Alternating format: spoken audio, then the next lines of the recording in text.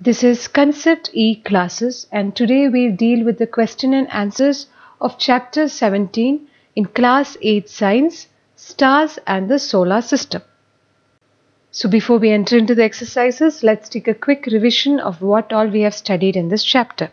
First we saw what are celestial objects, and we learned about some of these objects like the moon. In the topic moon, we studied about the phases of the moon and about the surface of the moon. Then we studied about stars and then constellations, and then we briefly understood about four major constellations, namely the Big Dipper, the Orion, the Cassiopeia and Leo Major. Then we dealt about the solar system, about the suns and the planets and some other members of the solar system like asteroids, comets, meteorites and artificial satellites. Now let's begin the exercises. Exercises. Question number 1. Choose the correct answer. Which of the following is not a member of the solar system? A. An asteroid, B. A satellite, C. A constellation and D. A comet. Which of the following is not a member? It is a constellation. We know that the asteroids, satellites, comets and planets, the sun, they all form the solar system. Question number 2. Choose the correct answer. Which of the following is not a planet of the sun? A. Sirius, B. Mercury, C. Saturn, D. Earth. So we know that Mercury, Saturn and Earth are the planets of the sun except for Sirius, which is the brightest star in the sky. Question number 3. Choose the correct answer. The phases of the moon occur because A. We can only see that part of the moon which reflects light towards us. B. Our distance from the moon keeps changing. C. The shadow of the earth covers only a part of the moon's surface. D. The thickness of the moon atmosphere is not constant. We have already studied that the moon is a non-luminous object and it does not produce its own light. We can see the moon only because it reflects the light which falls on it from the sun. Hence the option is A. The phases of the moon occur because we can see only that part of the moon which reflects the light towards us. Question number 4. Fill in the blanks. A. The planet which is farthest from the sun is Neptune. B. The planet which appears reddish in color is, which is the planet which is red in color? Mars. C. A group of stars that form a pattern in the sky is called as a constellation. We have already studied that a constellation is a group of stars that has a recognizable shape or a pattern. D. A celestial body that revolves around a planet is known as a satellite. E. Shooting stars are actually not are not stars. We know that the shooting stars are actually meteors. Meteors are small pieces of the dust or debris that occasionally enter into the Earth's atmosphere. They are not stars. F. Asteroids are found between the orbits of dash and dash. We already studied that there is a large gap between the orbit of Mars and Jupiter, and that gap is occupied by a large number of rocky objects called as asteroids which revolve around the sun. Question number 5. Mark the following statements as true T or false F. So we have to mark true and false. A. Polestar is a member of the solar system. Is it true or false? It is false because Polestar is not a member of the solar system. B. Mercury is the smallest planet of the solar system. True. Uranus is the farthest planet of the solar system. Is it? No. It is false. Neptune is the farthest planet of the solar system. InSat is an artificial satellite. True. E. There are 9 planets in the solar system. False. How many planets do we have? We have only 8 planets in the solar system. Till 2006, there were 9 planets and Pluto was the farthest planet. But in 2006, the IAU adopted a new definition of a planet and Pluto does not fit the definition. Hence, there are only 8 planets in the solar system. F. Constellation Orion can be only seen with the help of telescope. Answer is false. Actually, the constellation Orion is one of the most magnificent constellations that can be visible with our naked eyes, and they can be seen during winter in the late evenings. Hence, the answer is false. Question number 6. Match the items in column A with one or more items in column B. So in column A we have inner planets, outer planets, constellations and satellite, and in column B we have Saturn, Pole Star, Great Bear, Moon, Earth, Orion and Mars. So let's match the following. Inner planets. What all are the inner planets? We have Earth and Mars. Outer planets we have Saturn. Constellation we have Great Bear or Big Dipper, and one more constellation is in B, which is Orion.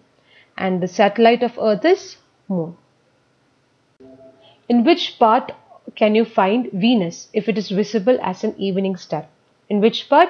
Venus appears in the western sky just after the sunset, and thus it is called as an evening star.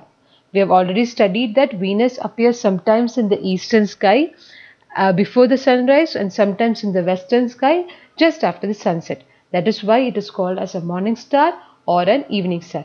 So this is an image of the Venus that appears in the western sky just after the sunset. Question number 8. Name the largest planet of the solar system. Which is the largest planet? Jupiter is the largest planet of the solar system. It is so large that about 1,300 Earth can be placed inside this giant planet. Question number 9. What is a constellation, and name any two constellations? The stars forming a group that has a recognizable shape or a pattern is called as a constellation, and the shape of the constellation, they resemble objects familiar to us. Some of the constellations that can be observed in the night sky are the Ursa Major, Orion, Cassiopeia and Leo Major. Question number 10. Draw the sketches to show the relative position of the prominent stars in A. Ursa Major and B. Orion. So we have to draw the two constellations showing the relative positions of the bright stars in these two constellations. So the first one is Ursa Major. Now the Ursa Major is one of the most common and famous constellation which can be seen during summer time in the early part of the night. It is also known as Big Dipper and or Great Bear, and there are 7 prominent stars in this constellation. It appears like a big ladle with 3 stars in its handle and 4 stars in its bowl. Now Orion is one of the magnificent constellations that can be seen during winter in the late evening. It has about 7 to 8 bright stars. It is also called as Hunter. 3 middle stars, it represent the belt of the Hunter, and the 4 or 5 bright stars, they form a quadrilateral. Question number 11. Name 2 objects other than the planets which are a member of the solar system. We know that other than the planets and the sun, there are a large number of bodies that revolve around the sun. So some of these members are the asteroids, comets, meteors, meteorites and artificial satellites. Question number 12. Explain how you can locate the pole star with the help of the Ursa Major. We can locate the pole star with the help of the Ursa Major by the following activity. First, we have to observe the northern sky and identify the Ursa Major. Then look at the 2 stars at the end of the Ursa Major. Okay. Now imagine a straight line passing through these stars as shown in the figure. Now extend the imaginary line towards the north. This line will lead to the star which is not too bright, and that is the pole star. So this is how we can locate the pole star with the help of Ursa Major or Big Dipper. Question number 13. Do all the stars in the sky move? Explain. Do the stars move? No, the stars do not move in the sky. They just appear to move. Since the earth rotates from west to east, the stars appear to move from east to west. Just like when we are moving in a train, the nearby trees and buildings, they appear to move in the backward direction. Similarly, the stars, they appear to move from east to west as the earth rotates from west to east, except for pole star. Pole star, that does not appear to move. We have explained more about this pole star in the first video of this chapter. If you have any doubts, please refer the corresponding slides. Question number 14. Why is the distance between the stars expressed in light years? What do you understand by the statement that the star is 8 light years away from the earth? So first let's answer the first question, which is why is the distance between the stars expressed in light years? Now the distance between the stars or the distance between the stars and the earth are very large. For example, the sun. It is nearly 150 million kilometers away from the earth. Hence, it is inconvenient to express this distance in kilometer. So, such large distances is expressed in another unit known as light year. A light year is a distance travelled by light in 1 year. Now, the next part. Now, if a star is 8 light years away from the Earth, it means that the light from the star will reach the Earth in 8 years. Now, we know that the speed of light is 3 into 10 raised to 8 meter per second. Now, light year is a distance travelled by light in 1 year. So, the time is 1 year. It is 365 days. If we convert it into hours, we have 365 into 24 hours, which is 31536000 seconds. So let's now calculate the light year. Now a light year is a distance travelled by light in 1 year. Then the distance is equal to speed into time. Speed of the light is 3 into 10 raised to 8 meter per second. The time taken for the light is 31536000. Hence we'll get this number into 10 raised to 8 meter, and we are converting it into kilometer by dividing it by 1000. Hence we'll get 9.4608 into 10 raised to 12 kilometer. Now if the star is located 8 light years away from the Earth, then the distance between the star and the Earth is 8 light years. Now 1 light year is 9.4608 into 10 raised to 12.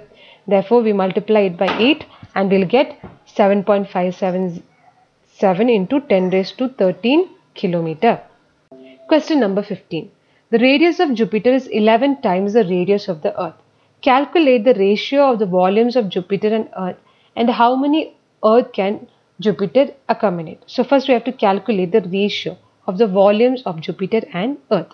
So for that, let's first take the radius of Earth as R. Now the volume of the Earth or the planets are considered to be a sphere. So the volume of a sphere is 4 by 3 pi r cube, where r is the radius of the Earth.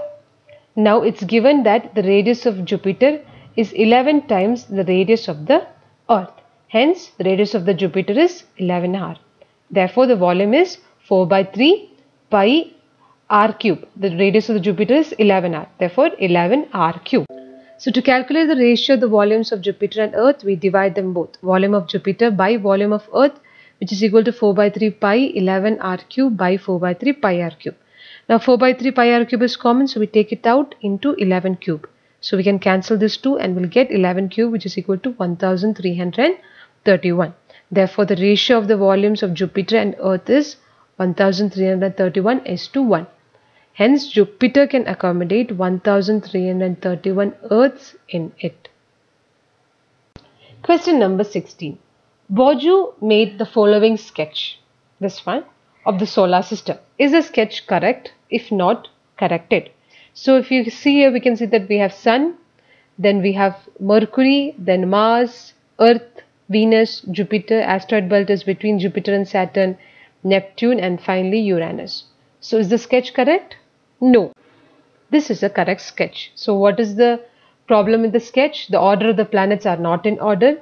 It should be actually Mercury, Venus, Earth, Mars, Jupiter, Saturn, Uranus, and Neptune. So, here the position of the Mars and Venus are interchanged, and also the Neptune and Uranus. And the asteroid belt, it is between Mars and Jupiter. It is not in between Jupiter and Saturn. Hence, the sketch is not correct. So, that's all for the question and answers of chapter 17. Tune in soon for the next session. Don't forget to share and like and subscribe if you find the contents useful. Thank you so much. May God bless you all. Take care and bye-bye.